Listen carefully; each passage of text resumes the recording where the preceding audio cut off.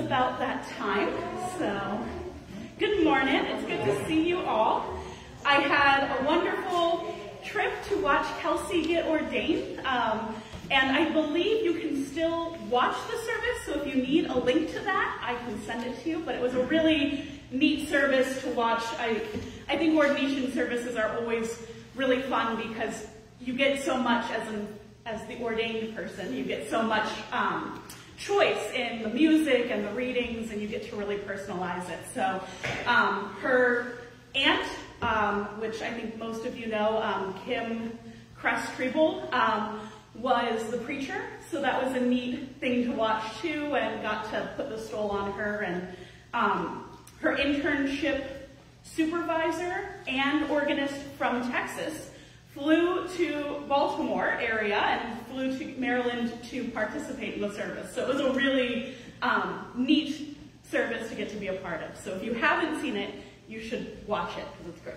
So thank you to everyone who's been bringing in candy for our Halloween event coming up. We'll be giving Halloween candy out in the parking lot. Instead of doing our normal walking tacos, we've decided pre-packaged, COVID safe is a good plan. But if you would like to bring in candy still, we have more coming. So feel free to send some in before Halloween. And if you want to come and just greet families as they come in the parking lot, you're more than welcome to do that as well.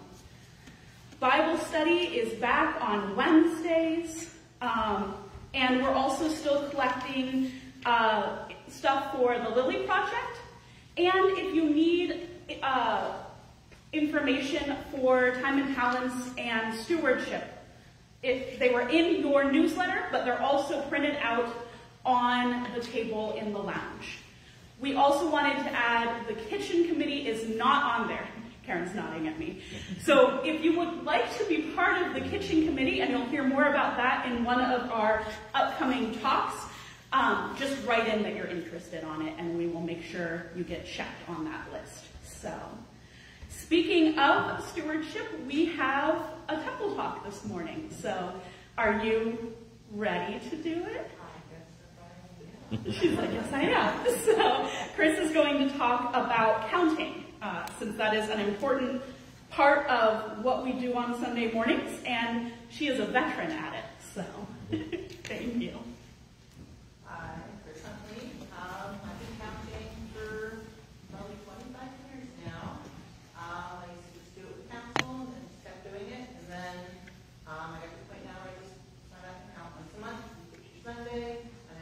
Every month you're counting on that day. It's very easy. It's just more taking your time, making sure that you check everything, check it twice, make sure things are filled out correctly, and then you mark it and double check it before you give any numbers to the council person who is counting with you, so you never have any responsibility on that end. There's always a council person. They fill out the sheet, they make the deposit, but like I said, the main thing is the clarity. So even as you're filling out your envelopes, if you can mark clearly what you want it to go to, and if you're doing something that's not on the regular envelope, if you could do that separately in a different envelope, that makes it easier for the counters to keep everything separate so nothing gets confused or mixed up. Other than that, it's not a hard thing at all to do. And really, I don't think I've ever had any problems. I do have a couple notes from Erlene that she would also like to make sure that the counting sheets are also filled out very clearly so that she can understand what everything is. And then she wants to make sure that everyone that does give anything for anything gets noted for that. So to make sure that if you do like flowers or anything like that, to put your name on those envelopes. Anything different that you do, she would like you to get credit. So she wants to make sure, because we have a lot of times we just have maybe an envelope that just says flowers and it's got money in it that we don't know who they're from. So if you can be clear on what you do, it just makes it very easy so that anyone that counts, there's always, like I said, someone there that has counted before, so it's not like you be coming in and just be thrown, you have to do this now. So it's very easy, nothing to it, been doing it forever. So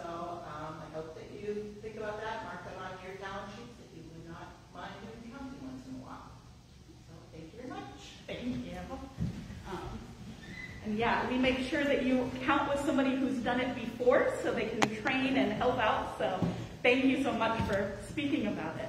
So, all right, I think that is all I have in the way of announcements, other than to say thank you to Dan and Bobby, who helped out while I wasn't here last week. So thanks, Dan, for filling in, and Bobby for running the technology and all that fun. So, all right, we'll begin with our prelude now.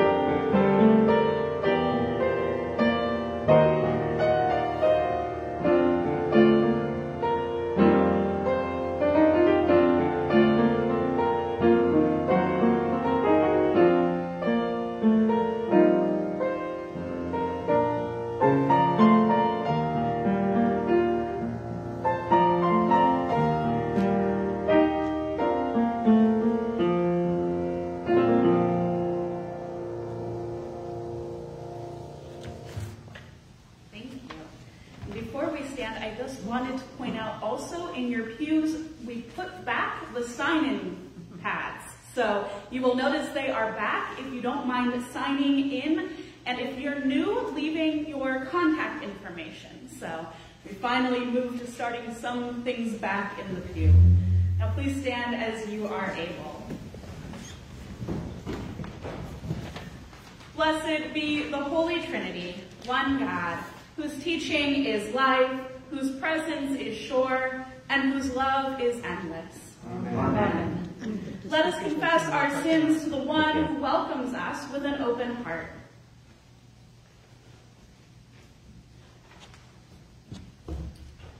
God, our comforter, like lost sheep we have gone astray.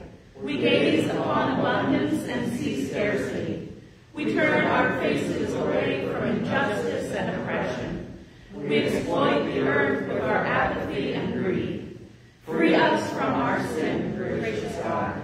Listen when we call out to you for help, and lead us by your love to love our neighbors as ourselves. Amen. All have sinned and fall short of the glory of God. By the gift of grace in Christ Jesus, God makes us righteous. Receive with glad hearts the forgiveness of all your sins. Amen. We now have our apostolic reading. You can tell I've taken a week off, right? The grace of our Lord Jesus Christ, the love of God, and the communion of the Holy Spirit be with you all. And also with you. Lord, have mercy. Lord, have mercy. Christ, have mercy. Christ, have mercy. Lord, have mercy. Lord, have mercy. The Lord be with you. And also with you. Let us pray. Sovereign God, you turn your greatness into goodness for all the peoples on earth. Shape us into willing servants of your kingdom, and make us desire always and only your will. Through Jesus Christ, our Savior and Lord. Amen. Amen. Please be seated.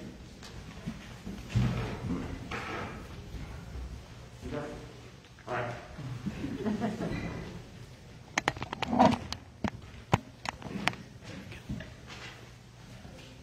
The first reading is from the 53rd chapter of Isaiah. Surely he has borne our infirmities and carried our diseases, yet we encountered him stricken, struck down by God and afflicted. But he was wounded for our transgressions, crushed for our iniquities. Upon him was the punishment that made us whole, and by his bruises we are healed. And we like sheep have gone astray. We have all turned to our own way, and the Lord has laid on him the iniquity of us all. He was oppressed and he was afflicted, yet he did not open his mouth. Like a lamb that is led to the slaughter, and like a sheep that before its shearers is silent, so he did not open his mouth. By a perversion of justice he was taken away. Who could have imagined his future? For he was cut off from the land of the living, stricken for the transgression of my people.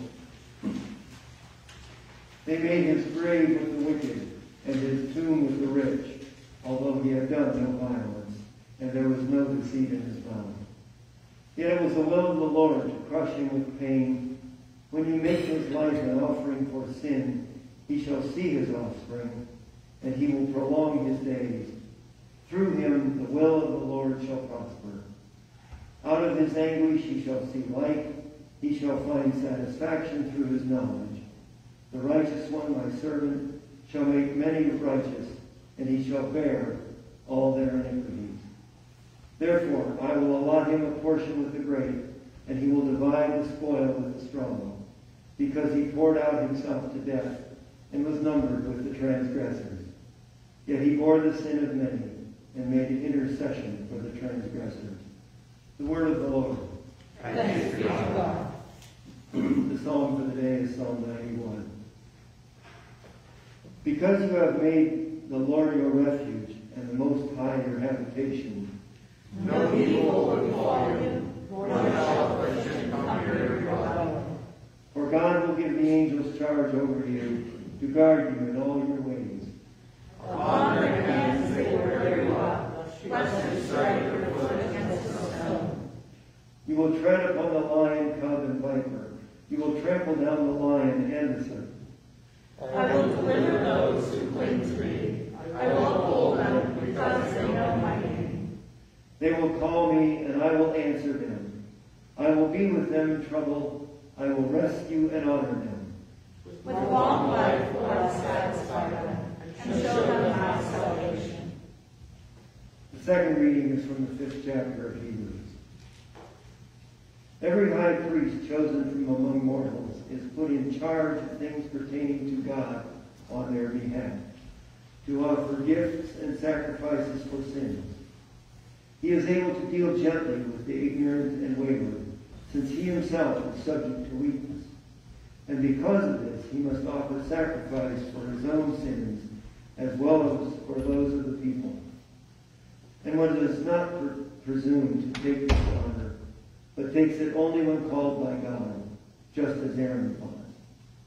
For also Christ did not glorify himself in becoming a high priest, but was appointed by the one who said to him, "You are my son. Today I have begotten you." As he says also in another place, "You are a priest forever, according to the order of Melchizedek."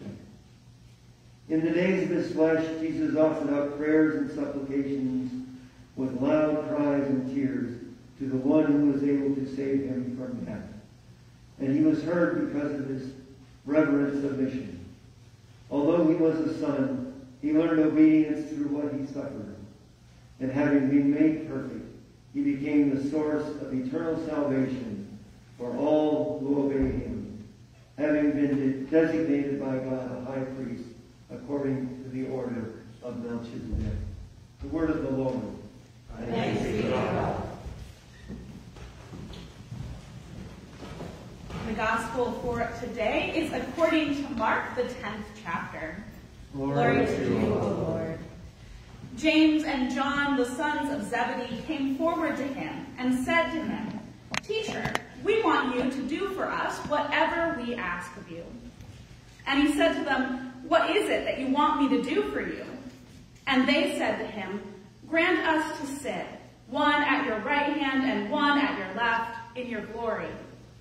But Jesus said to them, "You do not know what you are asking.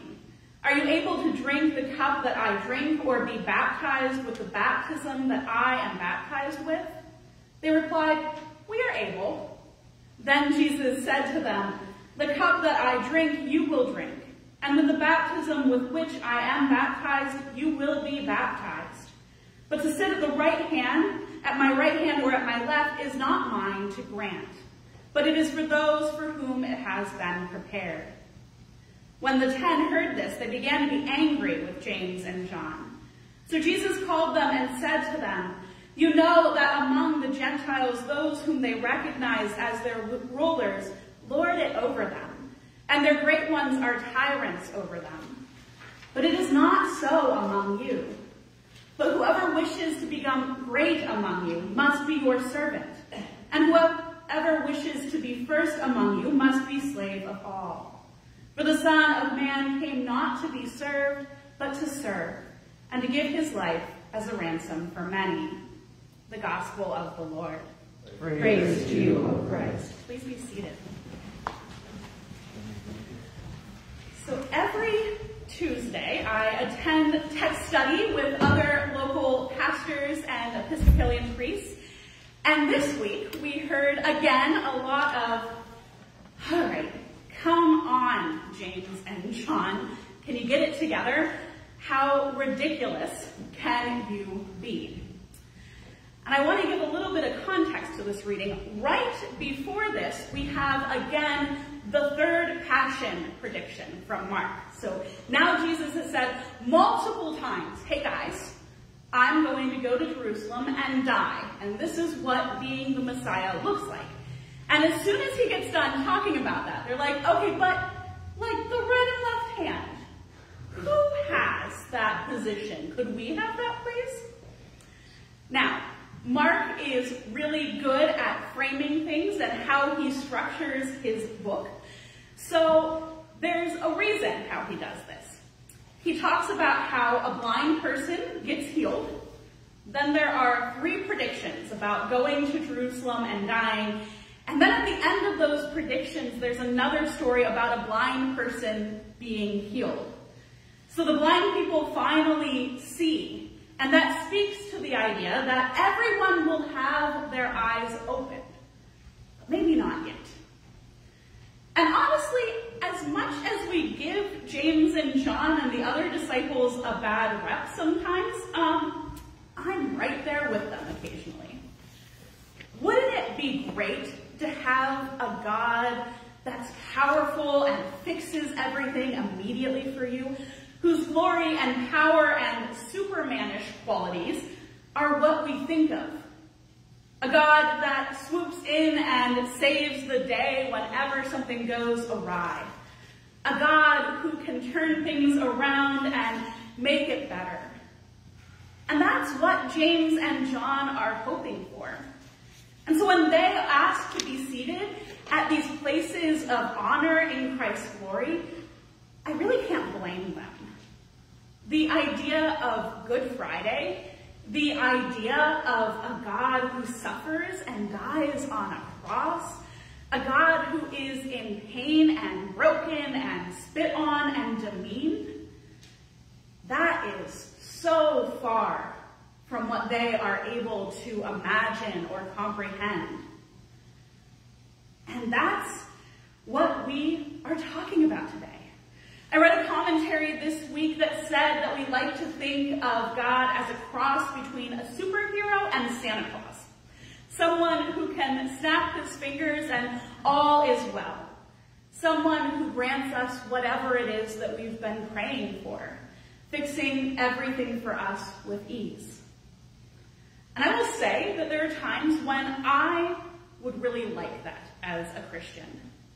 I honestly thought that Iron Man or powerful God is the type of God that I want to cling to as well.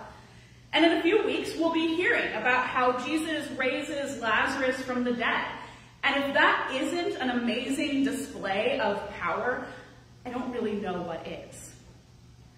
But I also can say that through events in my life and as I've pastored over the years, I've also come to appreciate a God who weeps, a God who understands broken hearts, a God who knows all about sacrifice and loss. This is the God that we proclaim and that we worship.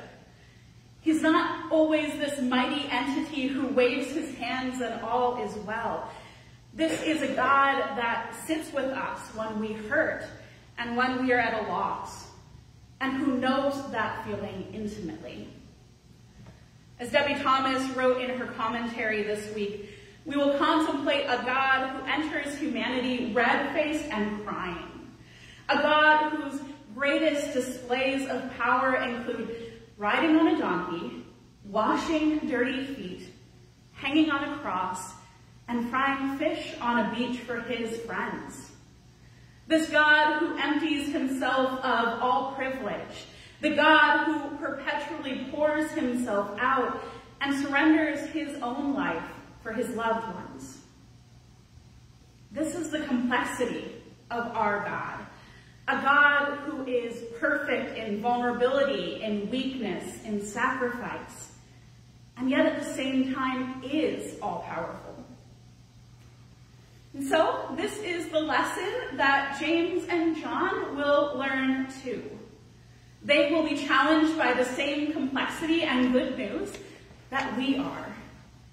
He did not sit enthroned in heaven observing from afar, but instead he came to us to save us in ways that serve and teach and sacrifice. As our Isaiah reading says today, surely he has borne our infirmities and carried our diseases. Yet we accounted him stricken, struck down by God and afflicted. But he was wounded for our transgressions, crushed for our iniquities. Upon him was the punishment that made us whole, and by his bruises we are healed. All we like sheep have gone astray, and we have all turned to our own way. And the Lord has laid on him the iniquity of us all.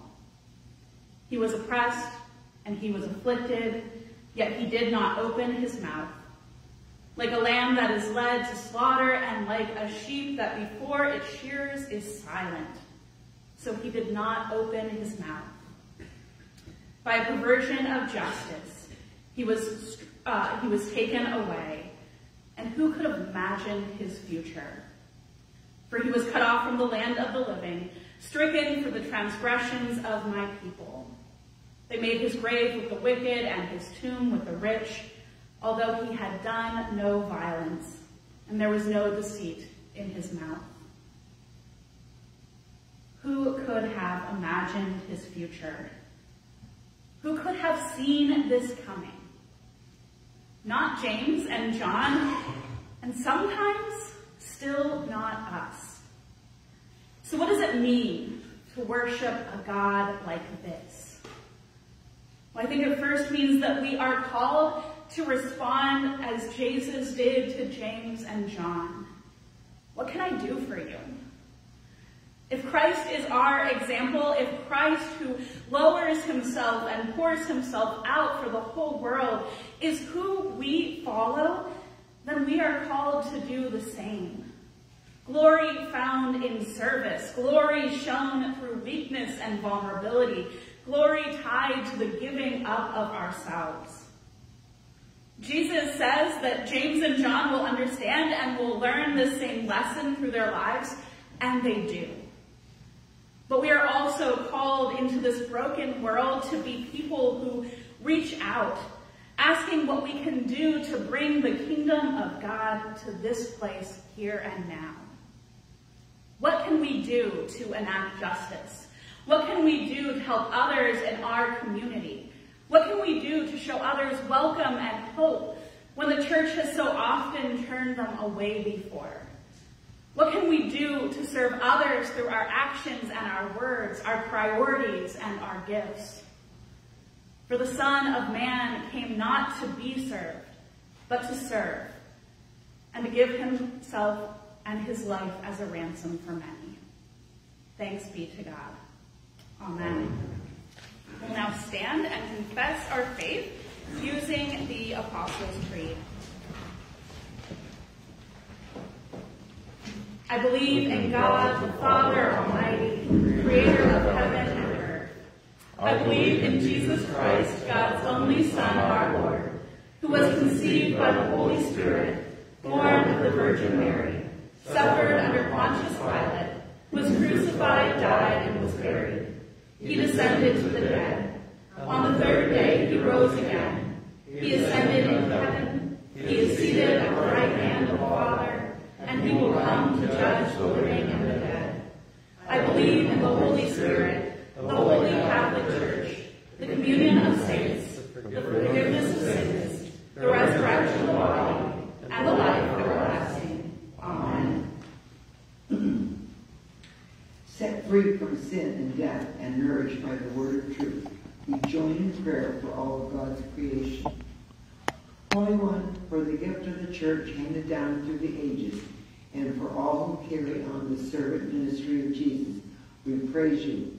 Send your Holy Spirit upon all who are discerning, call us to the ministry in its many forms, and equip them with your gifts. Hear us, O God. Your mercy is great.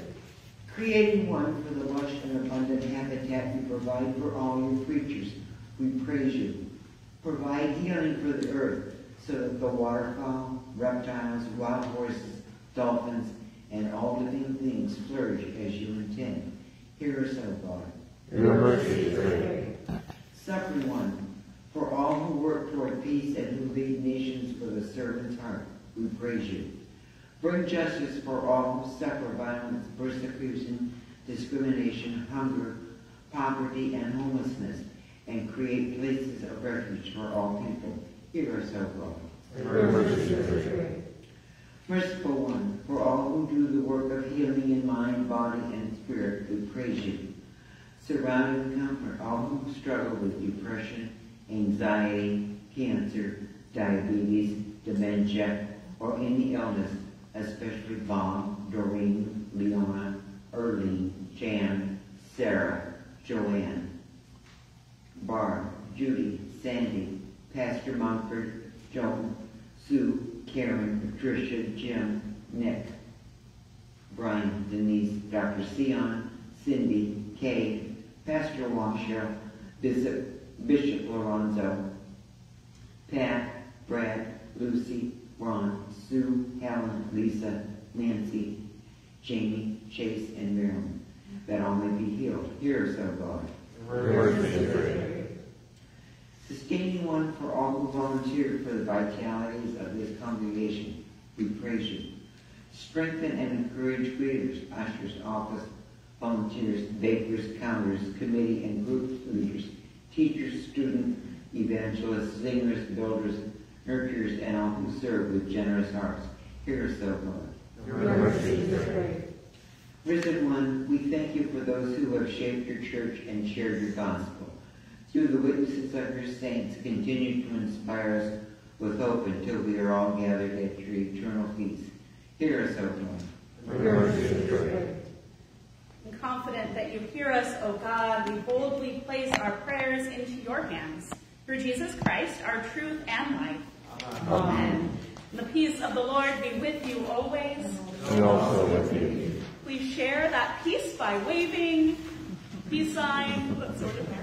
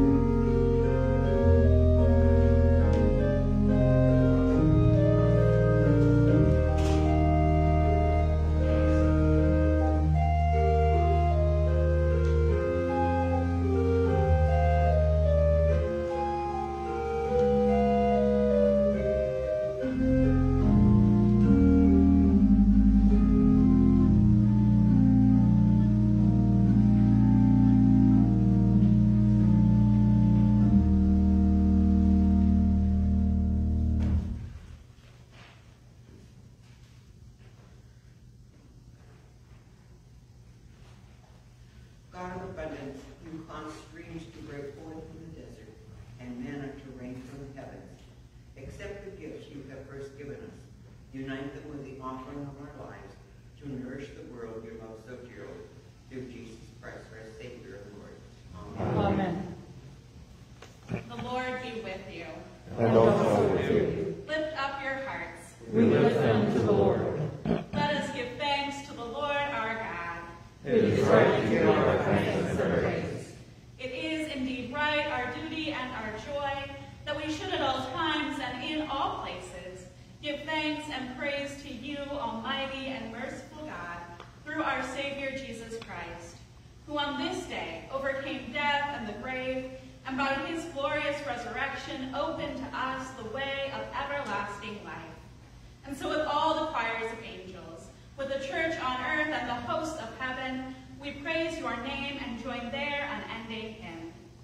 Holy, holy, holy Lord, Lord God, power and might, heaven and earth are full of your glory. Hosanna in the highest.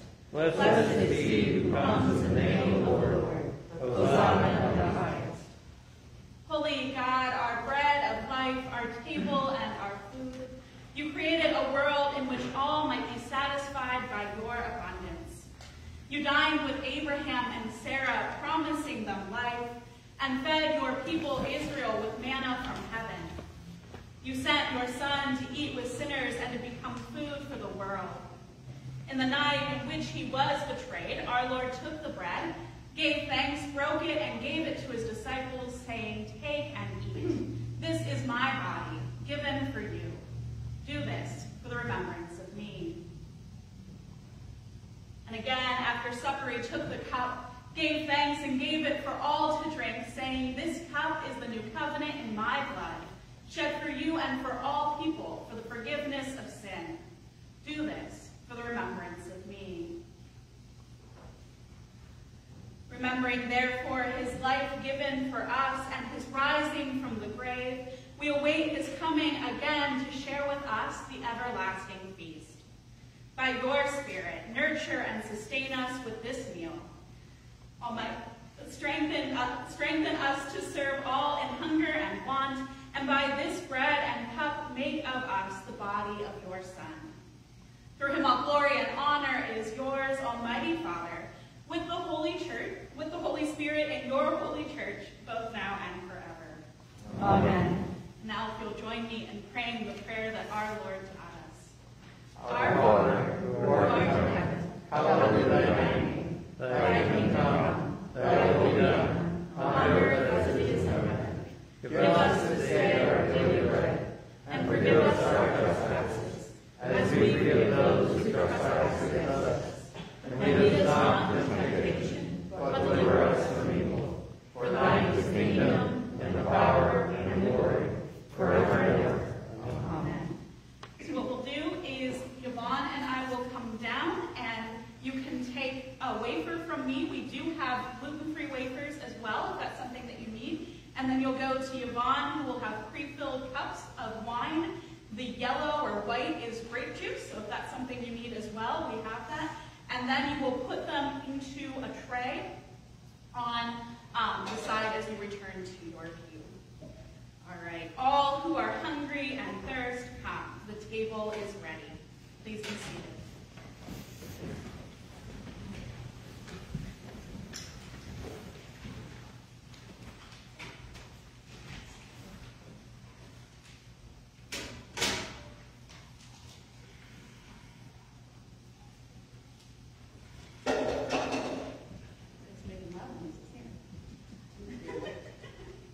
The body of Christ given for you. The body of Christ given for you.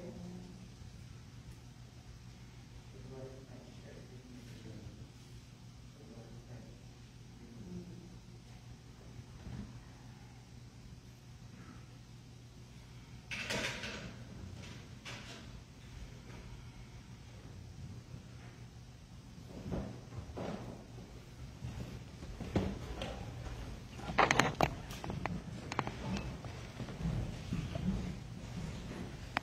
body of Christ given for you. The body of Christ given for you. The body of Christ given for you. The body of Christ given for you. The body of Christ given for you. The body of Christ given for you. The body of Christ given for you. The body of Christ given for you. The body of Christ given for you.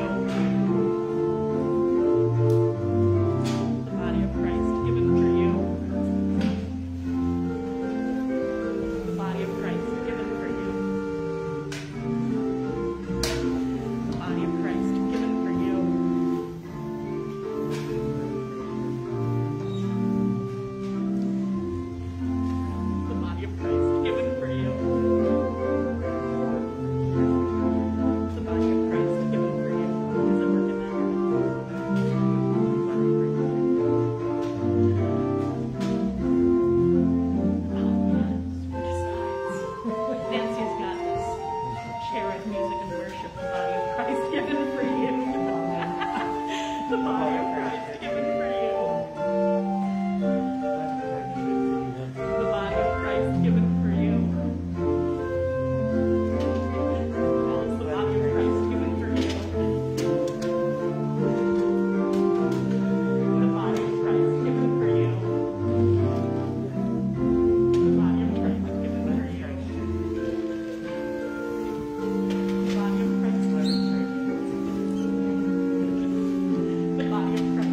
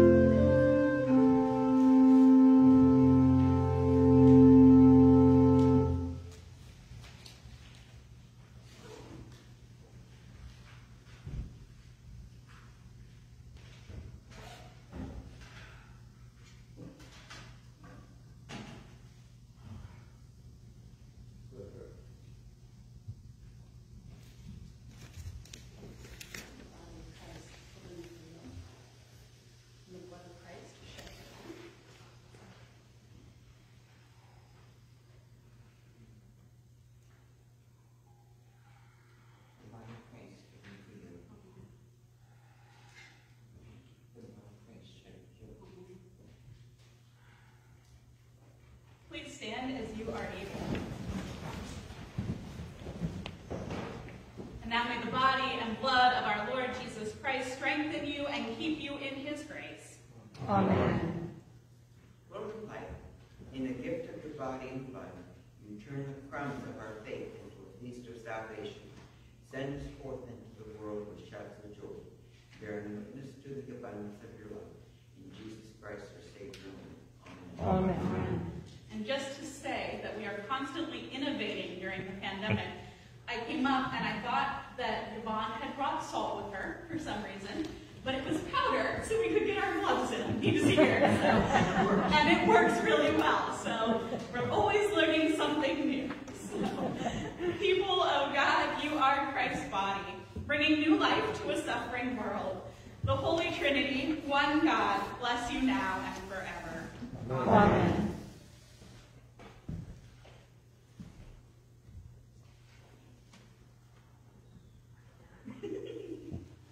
Go in peace. The living word dwells in you. Thanks be to God.